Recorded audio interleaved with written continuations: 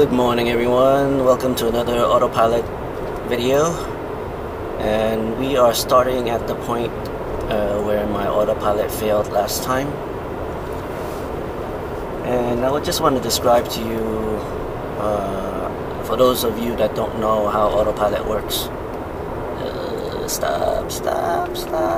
Okay. What I want to describe to you is how it actually works.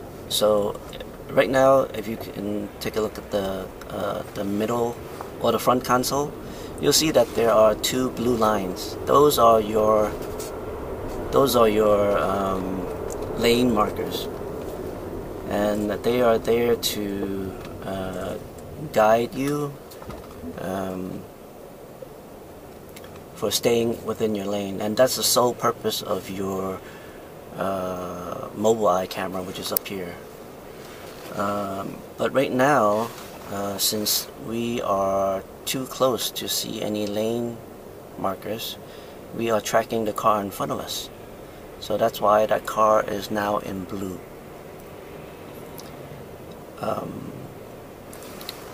So crossing a cross intersection like this, you're gonna lose your lane markers. Obviously there are no lane markers in the intersection. So what happens is, if you have a car to follow like this, it will track it. So as long as this car moves in a predictable manner, which is straight across the intersection, it will be fine. Autopilot will be able to handle the situation. So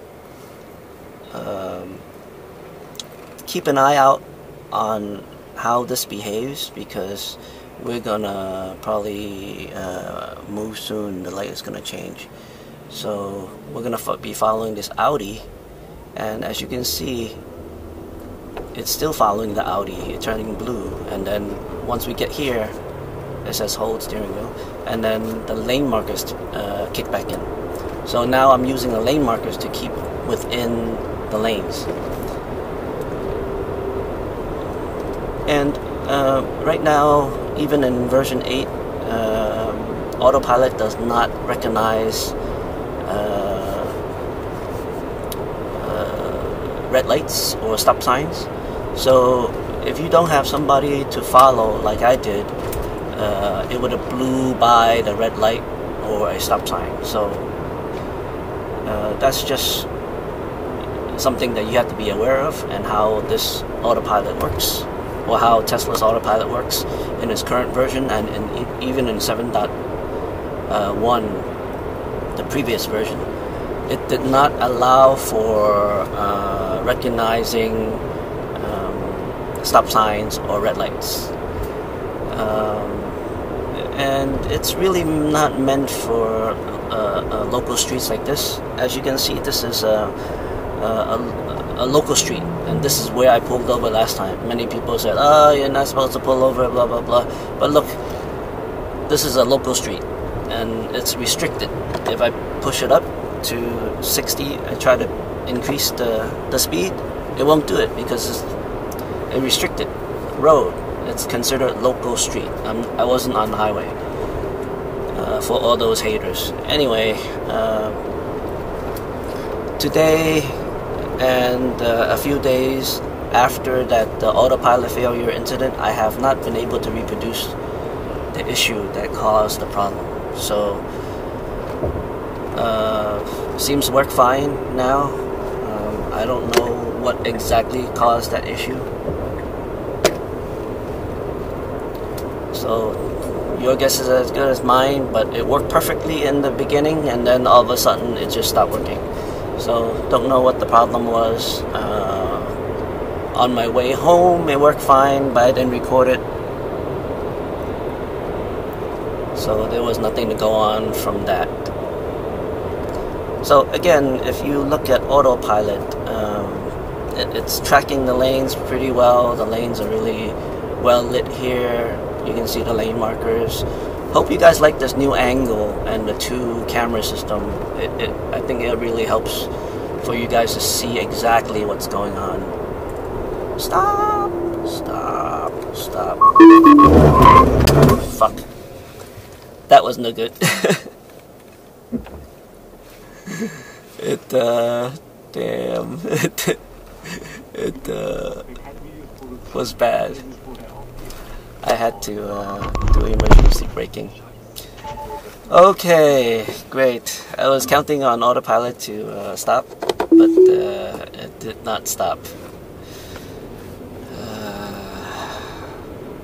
Anyway, yeah, of course everyone will say it's my fault, whatever, and Autopilot is not meant to blah blah blah, but clearly it has some blind spots, and clearly it has a lot more work ahead of it. So when you expect Autopilot to stop, it should stop, and not tell me that I was going to collide with something very, very bad.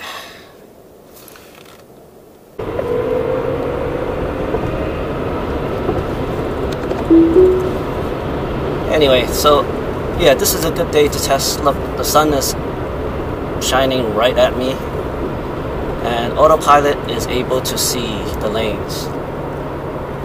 So don't know what happened last time, but yeah, this seems to be working fine, even in direct sunlight.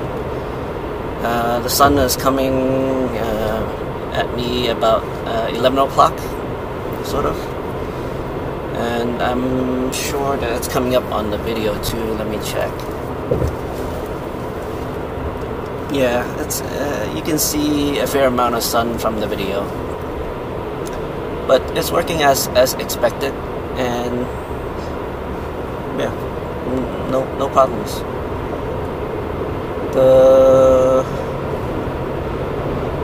I don't really think that the Autopilot or the new what Elon kept on saying about the radar and stuff, I still don't see it as a good or a improvement. I haven't seen any improvement. Don't want to follow him too close because of what happened before when Autopilot didn't stop for me. But I want to actually go over to a lane where it has more traffic, so that you can see what it looks like when Autopilot is detecting. Sorry.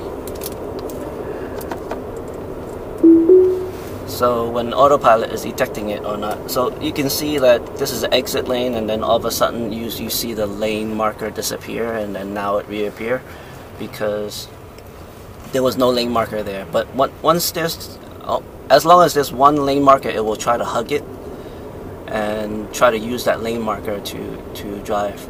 But as you can see, we have a fair deal of traffic here, and I want you to notice how Autopilot sees the car in front of this one, in front of this BMW.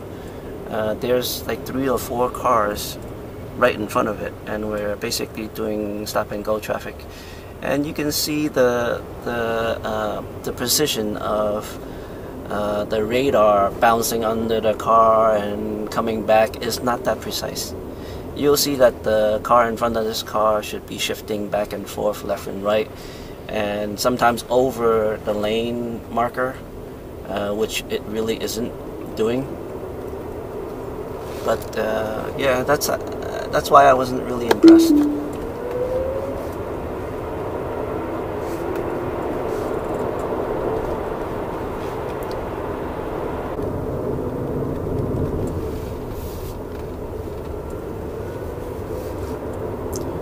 I really haven't found it to be all that accurate. I mean, it hasn't been that much of an improvement, but I guess we'll see later on as it captures more information. But the blog that Elon wrote really mentions like overpasses like this, where it's collecting data from the fleet. Not really anything else. So I'm not sure how this autopilot is supposedly going to improve over time with the radar. It was fine before without using radar to try to detect something in front of, directly in front of the car that's in front of you. But yeah, I've also noticed that on local streets or restricted roads, it tends to nag you more often to hold on to the steering wheel. On the highway, it doesn't really do that. Look, there goes a white Model X on the other side. The color that Tesla said was not very popular, so they got rid of the the white because it was free and for no other reason, because that was the most popular color and it was free. Now you're forced to actually pay $1,500. That's absolutely insane. I guess, Tesla in the end has to survive, and they have to charge whatever they need to charge to survive. So that's just another business move on their end to make more money.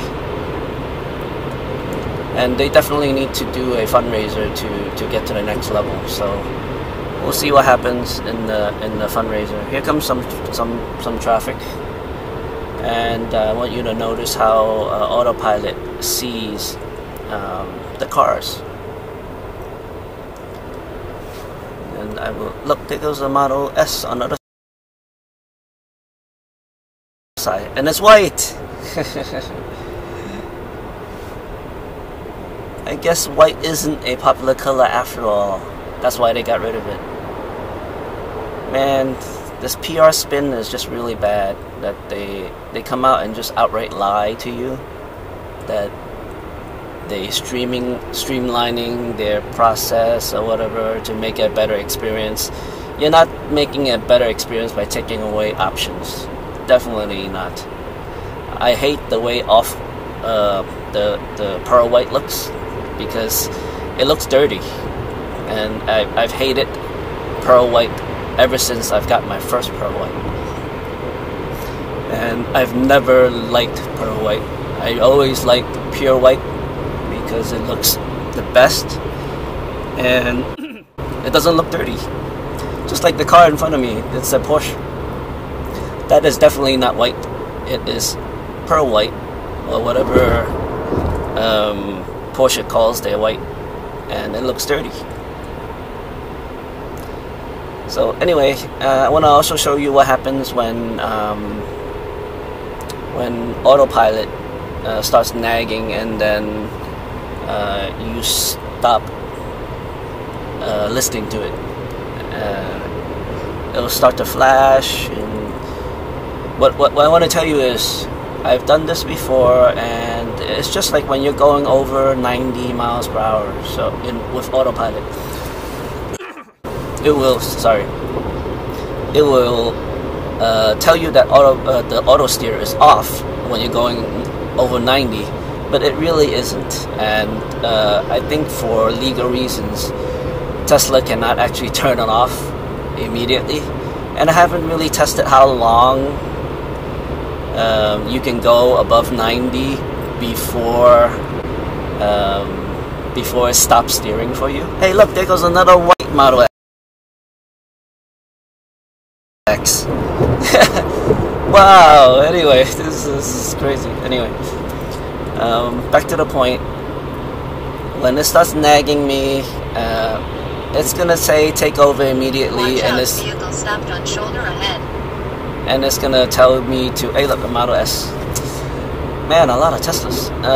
So it's gonna tell me to take over, and I'm not gonna take over. What I'm gonna do is I'm gonna apply some acceleration to it to keep the car going. What happens is, if you don't, the car will just stop. And after around 30 miles per hour, it will put on its blinkers. So here we go with the holding. I will not hold it. And I'm gonna get ready to put some gas to stop it from decelerating. So what I want to do is probably get into like the slower lane to do this. So now it's still saying hold, reminding me, but I'm not doing anything.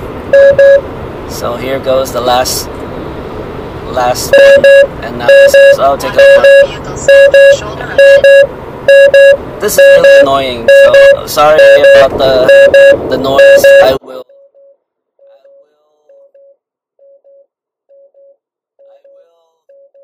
lower the volume, but I want to show you guys that I'm not touching the steering wheel, and it's still steering for me. Right? The only thing it's not doing is it's not braking. I mean, it's not doing the auto acceleration or whatever. So, but it's still auto steering for me. And if you look at the symbols, they do say it's still on, but it tells you to take over. But I'm not taking over. I'm just gonna apply my gas, let it do its steering thing. After about a minute of this, I'll turn it off, meaning I'll take back control. I'll show you what this says afterwards.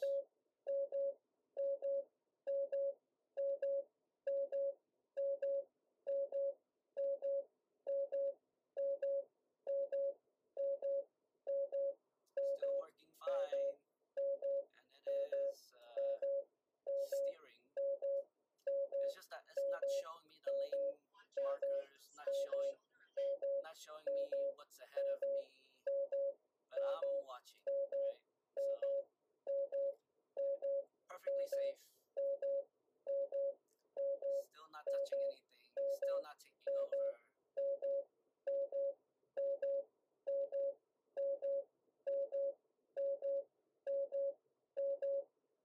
It's still turning, keeping in the lane. Autopilot is still auto steer is still pretty much working.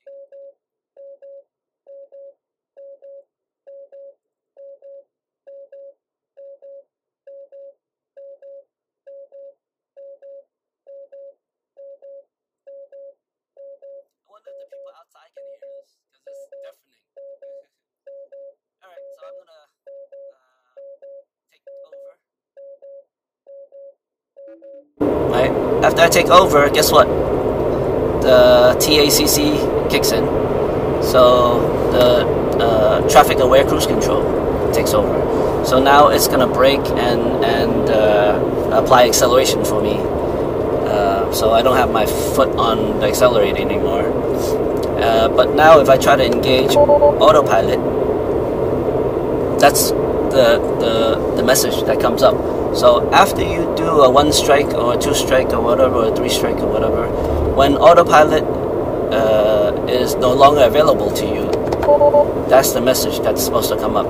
But when I was trying to engage it, when I had the autopilot issue a few days ago, it was saying a different message, meaning it's unavailable, meaning it's not confident enough to allow you to go on to auto steer. That was the problem. So it was, if you noticed in the video, the lane markers are going in and out. As you can see here, the lane markers are rock solid black. So it's seeing them, but it's not. It wasn't recognizing it when it was failing. So that's why it wasn't enabling. It wasn't that it locked me out. But when it's locked out, that's the message. So anyway, thanks for joining me, and like and subscribe and comment. Leave a comment below. So I hope this video has helped you understand Autopilot a little bit more and how it works in version 8.